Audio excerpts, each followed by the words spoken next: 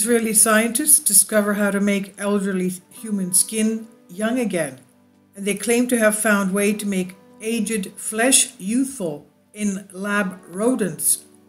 This is from Jerusalem Post on WND. Have scientists in Haifa's Rambam Healthcare Campus and Technion Israel Institute of Technology and colleagues abroad, after 2 decades of research, discovered the fountain of youth?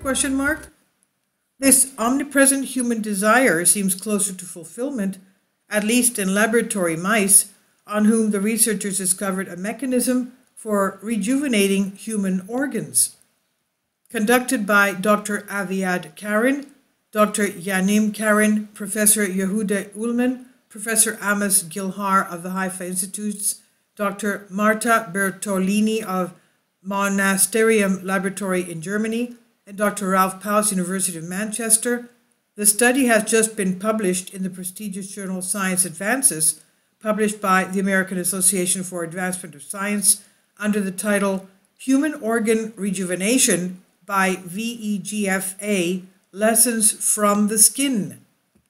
So using an old skin graft on young mice, they proved that it's possible to make skin and other organs young again via a change in molecular structure through all the layers of the skin.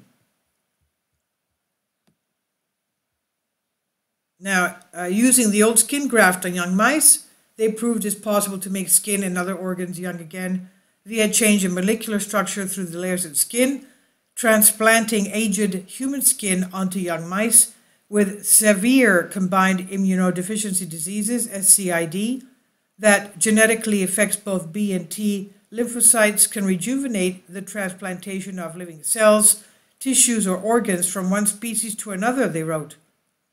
This is accompanied by angiogenesis, the growth of new blood vessels, repigmentation of the epidermis, the outer layer of the skin, and significant improvements in vital biomarkers connecting to aging.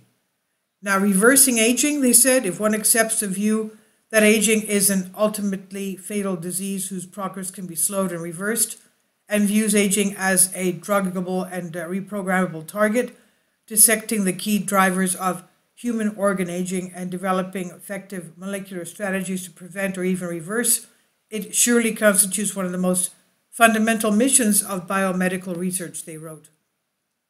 So to achieve this, they said, aging research models critically needed in which not only the key drivers of human aging of organs can be identified, but also the most promising strategies to prevent getting old and to make humans young again through drugs that remove old cells can be tested on lab animals before using on patients, they said. Human skin is ideally suited to such a preclinical aging result model, but it's rarely used by mainstream aging research for purpose.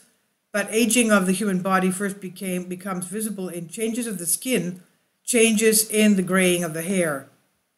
And they said, while massive industry efforts therefore cater to the ancient human desire to halt or reverse the phenotype of aging skin, they said success at this frontier remained moderate at best, and many product claims of in vivo in animal models rejuvenation of human skin are typically insufficiently substantiated.